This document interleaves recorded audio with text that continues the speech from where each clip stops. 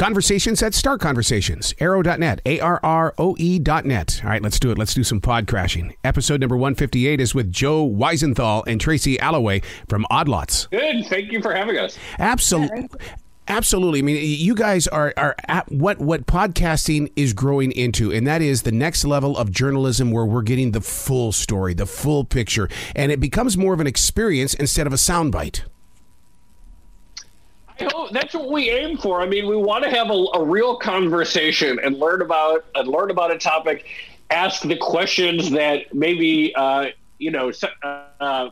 people might otherwise feel too stupid to ask. We want to have a sophisticated conversation, something that you come away from it and say, I learned something from that. Boy, that is the God's honest truth on that, because how many people really are listening to it in a way where they can learn something from it? I mean, one of the things that I found very interesting is that when you put the focus on the Asian market, yeah, sure, I hear it on the news all the time, but why is it so important, especially now? Look at what's happening in China. If those two nations get together, Russia and China, they say we're in trouble.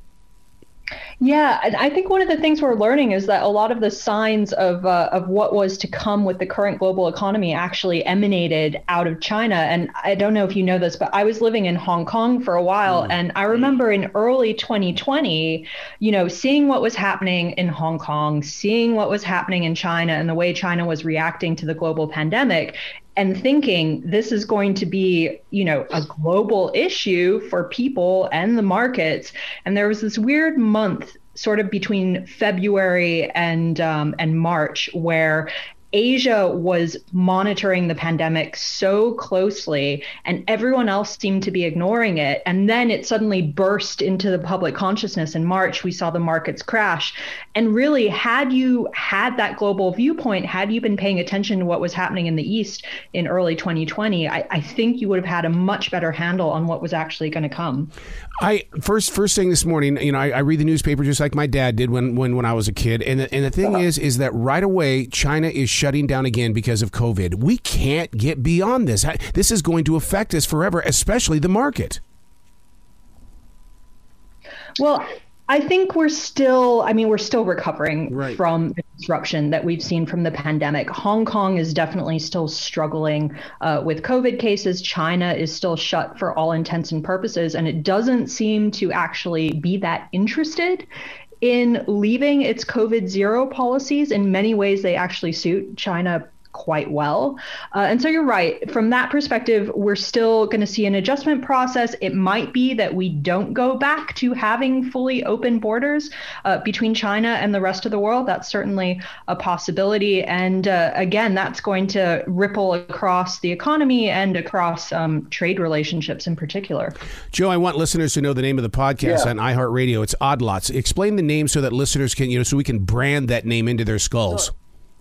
I love that. So odd lots is a term that's used in trading, which is essentially any basket of typically bonds, but also stocks or anything that's not a nice round number. People might trade 100 or 1,000 of something, but sometimes you can get a discount on trading a basket or a number of securities that don't quite fit, aren't quite easy to move. But we named our podcast after that because although we want to be on the news, we don't want to just sort of tell the average story. We want to find stories that are a little bit not the day's headlines per se, things that are related, things that will inform you, things that will help you allow you to become a little bit more educated, et cetera, but not necessarily the story of the day. And so that's, we thought it was a nice name for a podcast, stories that fit in our podcast directly and maybe you won't find elsewhere. And it's worked out pretty well for us so far. Absolutely. Well, Tracy, you guys do two episodes a week. I mean, that to me is a true connection to what your listeners are doing, because it's like, we go to it, we get what we need, we take a break, we digest it, we activate it, we come back and get more. Yeah, that's exactly right. And one of the great things about doing the podcast is that Joe and I are learning alongside the rest of the audience. And we almost view it as the sort of overflow area for a lot of what we're thinking about when it comes to the news. Both Joe and I were managing newsrooms for Bloomberg for a long time. And there was stuff that would come up and we knew it was interesting. We thought it might potentially be important in the future, but we really didn't know that much about it. And so we decided we'll start bringing on guests onto this podcast, and they'll be able to dive into these topics for an hour. And if we want, we can bring them back on or get other people to talk about the same topic over and over and over until we really have a good understanding of what's going on. And just to give you an example, I mean, I think it was in 2019, probably, that we started looking into semiconductors. And we were just thinking, semiconductors, we don't know that much about them other than they're in TVs, they're in cars nowadays. I mean, they're in refrigerators, they're everywhere. And, we should probably try to figure out what's going in that market. We brought on a bunch of experts, recorded hours and hours of content, and we were in a really good position when semiconductor factories started shutting down during the pandemic and production got disrupted, and we actually knew what was going on and we understood why it was so important. See, and that's what I love about podcasting, is that sometimes as communicators and broadcasters and podcasters, we're so far ahead of the game, but everybody, when something happens, it's like, thank God I was there, because now we have a story. Yeah, that's exactly right. And it really is the opportunity to go deep. And Tracy mentioned learning alongside with our listeners. And I think that's a really big aspect of what we like about it. What works is we dive into areas that we don't know about, but that we want to learn about. And we sort of have the intuition that our listeners are in the same way. It's like, I want to learn more about how nuclear power works. I want to learn more about how semiconductors work. I want to learn more about the trucking market, because I hear about the issues at the ports. And so we get to explore at the same time and ask the questions that we think our listeners would be in a position to ask. I'm glad you said nuclear, because I'll bet you there are a million people out there going, I want to know what's going on with Chernobyl and what could possibly happen if they start doing some damage over there. Well, the very next episode we have coming out talks a lot about nuclear safety and how the new generation of nuclear power plants are very different from the old generation, such as Chernobyl. So check out the Monday episode. I think people will find it educational. Tracy, big question is based on the supply chain. That seems to be that was the the big word. And have we healed? What's going on with this? And will we ever heal? I mean, the short answer is no. And we might have been just in the process of adjusting right before Russia decided to invade Ukraine. And, the way I often think about it is, if you look at trading between economies, or you look at the global economy more broadly, it's sort of like this complex machine. And when it works, you don't really pay that much attention to it.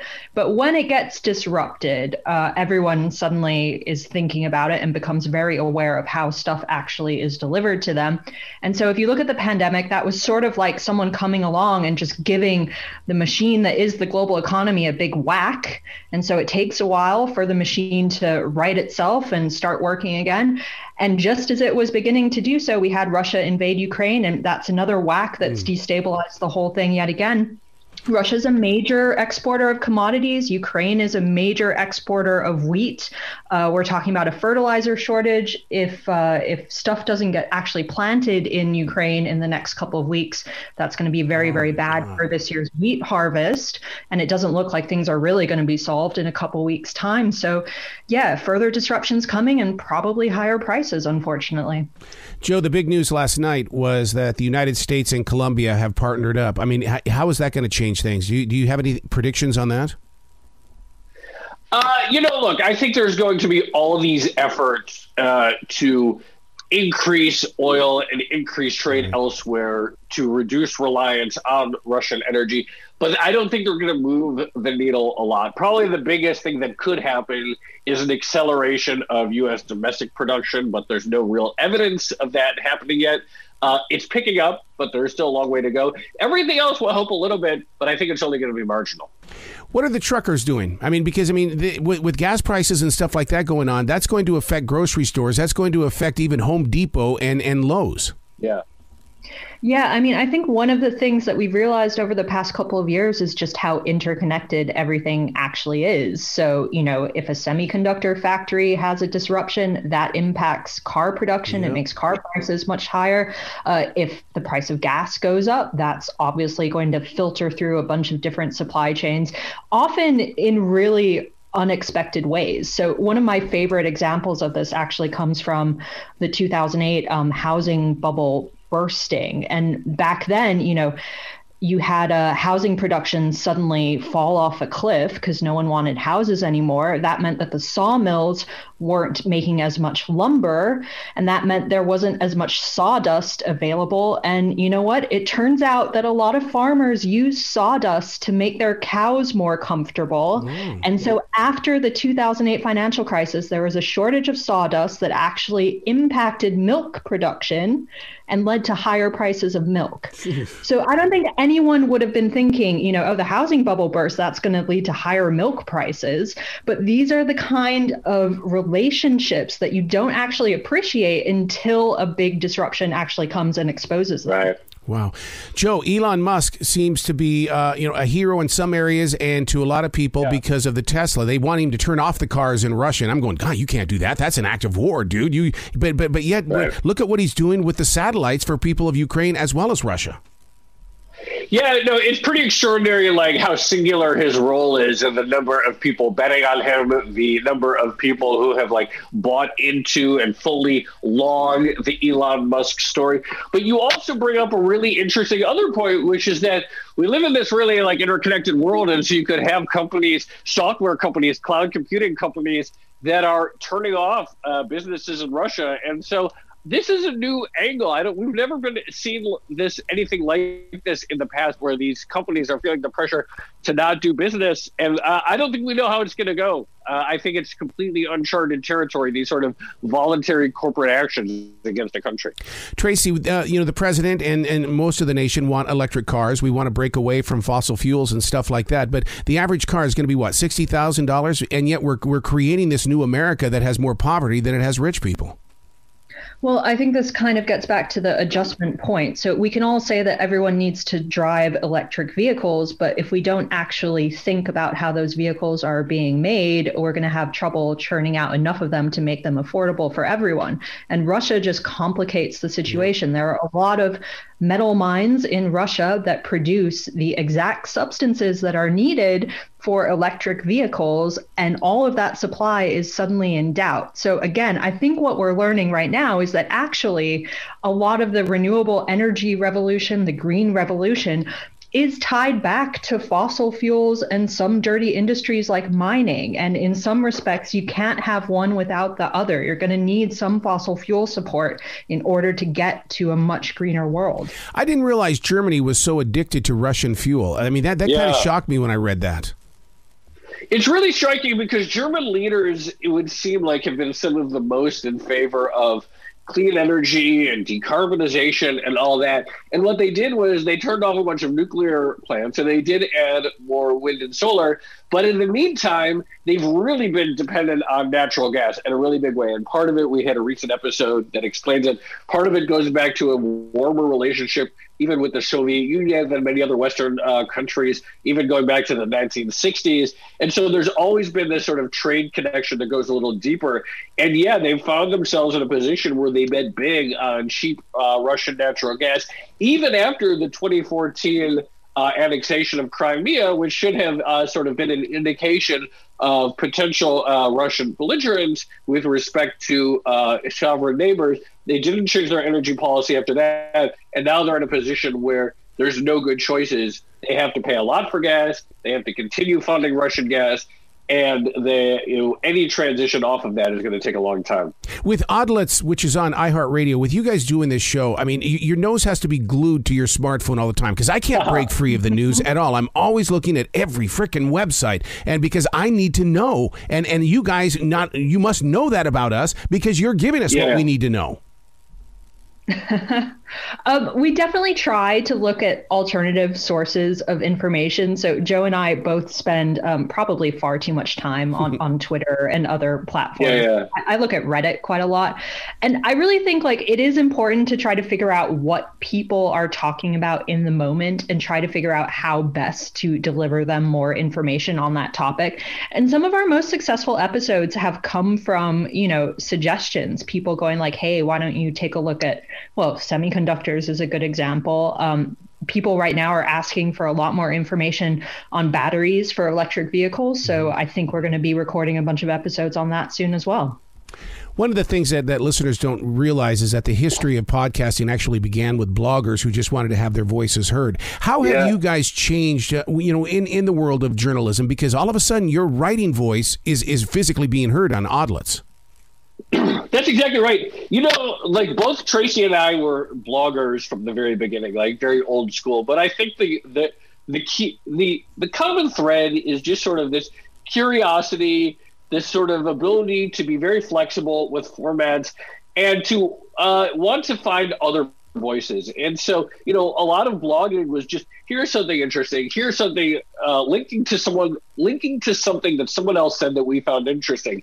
And I think podcasting is similar. It's like, let's just find an interesting voice and get them on. Mm-hmm. And so whatever the topic is, the one thing we look for is always like, who is someone who has something to say, who really knows their craft, and who is something that who's someone smart that we want to hear from. And blogging, like podcasting, allows you to just put the spotlight on someone and hear them. You're so true about that, because you sit there in preparing for it and going out and getting the conversations and stuff. You're going, okay, who? But here's the funny thing, and I know you guys have been doing this a long time now. In the way of, don't you love it though when a podcast you did a couple of years ago becomes the top thing you're listening to today, and it's like, what the heck gives here? Where were you back then? Oh, we love it so much. And we've had that happen on a number of occasions. And I think a lot of the episodes that we're recording right now on things like battery capacity, on nuclear energy, that's coming out on Monday, I think people are going to be talking about these issues for years to come. And certainly the supply chain episodes that we did in early 2020 and late 2019, when we were just starting to see the disruptions rippling through the global economy, those are things that I think you can still go back to and listen to that are still highly relevant. And, one of the great things, I think we said this already, but one of the great things is we are really learning along with the listener. And that means the more we talk about these topics, the more iterative the whole thing becomes, the deeper we can go into these various subjects. I have a journalist friend who's in a bunker right now in Ukraine, and I asked him if he felt fear, and he says, no, it's not fear. We are prepared. Is that the way of the world? As we're going to grow forward, is that, let's just expect preparedness?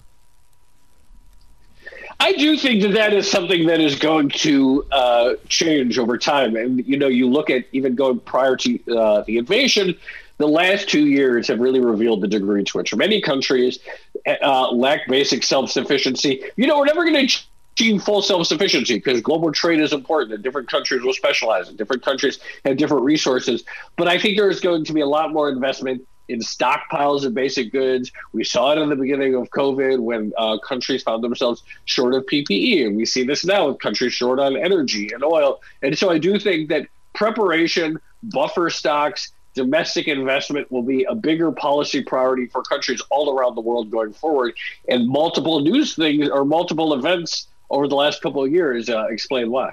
I mean, Joe Biden's taking a hit. I mean, is it just in the wrong place at the wrong time? I mean, I don't understand. I would quit that job. I mean, definitely a tough job. I would say he was unlucky coming into office right when the pandemic was sort of about to kick off. What I would say is we have seen him focus on these issues. So he has identified supply chains as an issue of importance. He has announced an investment plan for infrastructure. A lot of what governments around the world, and this isn't exclusively a U.S. problem, a lot of what governments around the world are trying to fix right now is really years of underinvestment.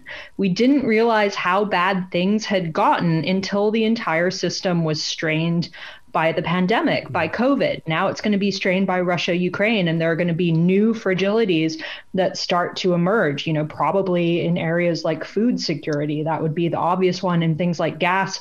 We've already seen the announcement that they're going to release some of the strategic petroleum reserve. And I think there's just going to be more focus on that going forward. What I love about Oddlets is the fact that you guys are not clickbait, and listeners need to understand that, that you guys are sharing real, authentic stories, because you know how so many of these news agencies are. Clickbait is their way of making money with advertisers. Yeah, I do think there is a lot of that. And I think, look, we want to have conversations, you touched on this a little bit earlier, that can last for a really long time. And that, even in 2 years, people refer back to because they learned something. And so I think like that is one of our goals, is that, yes, we want to be on the news, and we want to be relevant, but we also want to create something that is like I said, you learn something from it. You like get up to speed on an industry. And so even now, like, you know, let's say we have a conversation about how commodity markets work or how nuclear works or how trucking works. Hopefully in 2 years, someone can refer back to that and say, like, this is a good place to start for someone's journey on getting up to speed on the new industry. So one of the things, I'm blessed with the opportunity to talk to universities about podcasting. And one of the things that I always share with them is that don't go looking for the team. Let the team come together. And because Joe and Tracy live two completely different lives. But how the heck are you guys doing a podcast together? Because, I mean, you know what I mean? You're two completely different people. Yeah. I mean, I think we work really well together. You know, both of us are probably unafraid to ask dumb questions, and we also have, for whatever reason, and we also have different interests. So, you know, Joe will take an inordinate interest in one thing, and I'll take an inordinate interest in another thing, and we'll come out on the other side both appreciating each other's perspectives. We were working from long distances for a long time. I was in Hong Kong and Joe was in New York. And that certainly made production challenging from a time zone perspective. But the great thing about it was we really got a global viewpoint of what was happening at important times. So at the start of the pandemic, I'm very thrilled to be back in New York now. I just moved back a few weeks ago, and that's going to make everything much easier in terms of ramping up episodes. But I'm hoping that we're going to be able to maintain that global perspective. Absolutely. You guys have got to come back to this show anytime in the future. The door is always going to be open for you. We'd love it. Thanks. Yeah, it was really fun. Excellent. We'll be back. Well, you be brilliant today, you two.